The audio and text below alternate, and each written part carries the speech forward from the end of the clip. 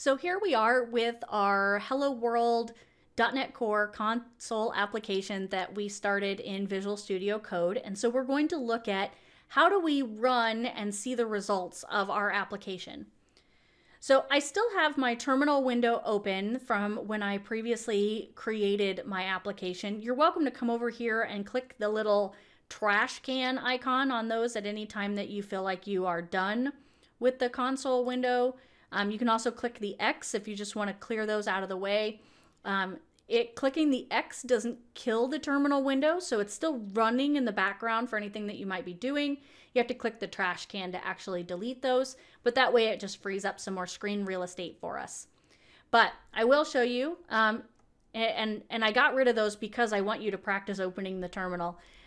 So again, I go to my folder and I right click and I open an integrated terminal. I double check that I'm in the correct folder. So I'm not in the main samples folder, I'm actually in the project folder named Hello World.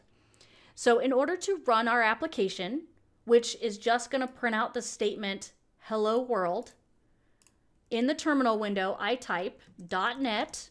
Almost always our commands are going to start with .NET. And again, that's yellow because that's a keyword the system recognizes. And then we click run.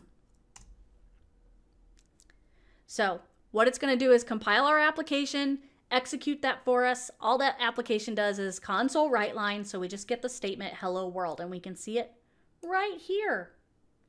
We printed that. We wrote it. You can put something else in here like hello C# people. Right? And so we save. And now it says, hello C# people. All right, so that's really the basics of running your application.